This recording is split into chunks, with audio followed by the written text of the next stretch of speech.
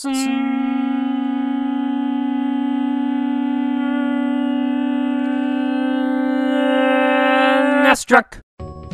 It seems like you can't have a conversation these days about retro gaming without eventually talking about how expensive the cartridges have become, especially for the Super Nintendo. The average game goes for over $20 according to PriceCharting.com. That's just ridiculous. I even made a video about picking up cheap SNES games a couple years ago, but it's totally outdated now. Even stuff like Plock and Tetris Attack are going for $15 to $20 each and climbing. So I thought I'd make an updated video, or more accurately, a list of the best games you can still get for under $10. Obviously, this is completely subjective, it being a list and all, but please don't let that stop you from leaving a comment about how I'm a monkey's uncle. That would really make my day. 13. Michael Jordan, Chaos in the Windy City. Right away you might be thinking, wait, what? And yeah, this is actually a pretty good game, an exploration-based platformer starring Michael Jordan and his super-powered balls. There's 5 gigantic stages where you find keys, unlock new areas, rescue kidnapped players, and dunk on enemies. The premise is pretty ridiculous, but believe it or not, this is a pretty well-made game, so if you're into platformers that make you explore a little bit, you should check this one out. 12. Boxing Legends of the Ring, otherwise known as Chavez 2, is a game you usually see like 3 or 4 copies for every time you go to a used game store, but this is actually one of the better 16-bit boxing games out there. No, it's not as good as Super Punch-Out, but it holds its own by implementing classic boxing strategy elements as well as a fantastic visual style. You also get to fight as guys like Sugar Ray Leonard and Roberto Duran. I know not everyone's into boxing, but even if you're not, this game still has its strengths. 11. Addams Family Values is a top-down adventure game where you play as Uncle Fester trying to rescue baby Pubert. In addition to the adventure-style combat, there's some RPG elements here too, like upgrading your attack, your equipment, and your life bar. Sadly, there's no battery save here, only passwords, but still, this is a solid game that you wouldn't expect to be that good, especially if you remember Fester's Quest for NES. If you're into games like this, Addams Family Values is by far the cheapest option out there. 10. HyperZone is a fast-paced Mode 7 rail shooter that came out early in the SNES lifespan and has managed to stay a cheap cartridge even with prices going crazy with almost every other game. Some people may be turned off by the visuals here, which can be, let's face it, downright ugly at times, but this is still a perfectly fine shooter that can be really challenging at times. There's not much to the gameplay, what you see is what you get here and that's it. No other game modes or options or anything, but still, sometimes it's fun to just sit down and make stuff go boom. 9. Ken Griffey Jr. presents Major League Baseball. Come on, you knew I'd bring this game up. This is by far the best baseball game on the system and one of the best sports games ever made. And even if you're not that into baseball, you'll still have a good time playing this one, whether it's a 162 game season or a home run derby. It's easy to get a grasp of both pitching and hitting, and the art style has aged really well. This is one of my favorite games ever. 8.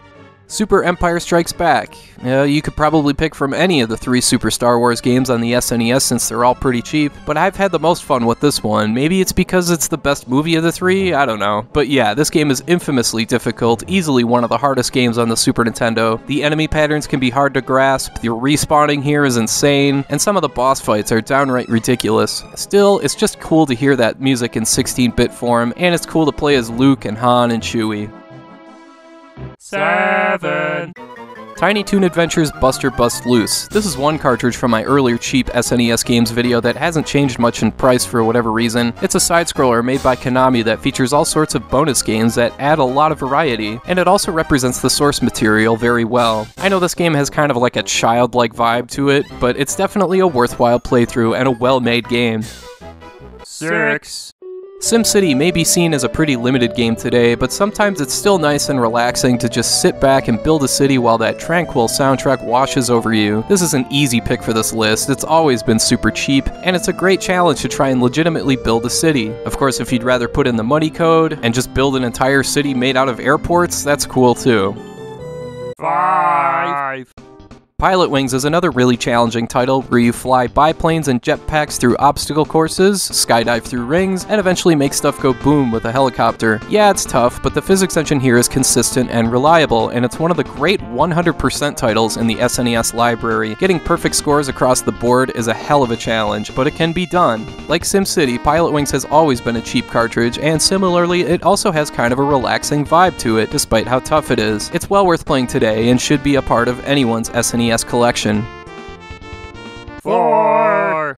Street Fighter II. While the Turbo, Super, and Alpha 2 editions have gone up in price, the original SNES port has leveled off a bit, and while the other versions of this game are better, the original still has great visual and sound design, consistent controls, and is easily one of the better 16-bit fighting games out there. If speed is your style, there's Chun-Li, or Ken. If power is more your thing, there's Zangief or Blanca. If you want a balance between the two, there's Ryu and Guile, and there's also two wildcards like Dhalsim and E Honda. The first Street Fighter II still holds up great today, both as a single-player and two-player fighting game. 3. Top Gear. I remember standing at the rental store one day thinking about how tired I was of all the same old stuff I kept renting over and over, so I decided to take a chance on this racing game I'd never heard of. Turns out that was one of the best decisions I'd ever made in my young life at that point, because Top Gear is an exhilarating arcade-style racing game with a wide variety of tracks and an incredible sense of speed. Yeah, the split screen that's there even as you play in single player is kind of annoying, but it's at least fun to try and make the computer's life hell. Top Gear is one of my all-time favorites. 2. Goof Troop is another game based on a TV show, this time being a top-down action game that's one of the best multiplayer games on the system. Most of the gameplay is built around clever and intuitive puzzles where you both have to work together to progress through the game, so it really feels super rewarding the further you get into the game. Even if you're not big into Disney, this is a fantastic two-player game and a perfectly good single-player game as well. 1. F-Zero is not only one of the best launch titles ever, but it's one of the best racing games ever made. This is an easy choice for number 1 on this list, because not only is it cheap, but it's really easy to find whether it be online or in used game stores. And of course, it's one of the best SNES games out there because of its flexible difficulty, variety of tracks and cars, and memorable music. This game sold like a gazillion copies for a reason, and if you don't own a copy for yourself, you should remedy that sooner than later.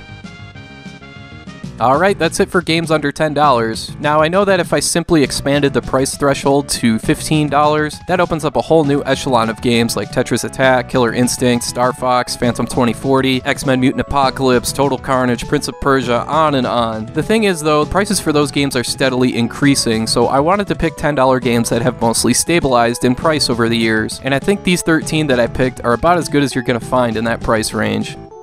Anyway, that's all for now. Thank you for watching, and have a good rest of your day.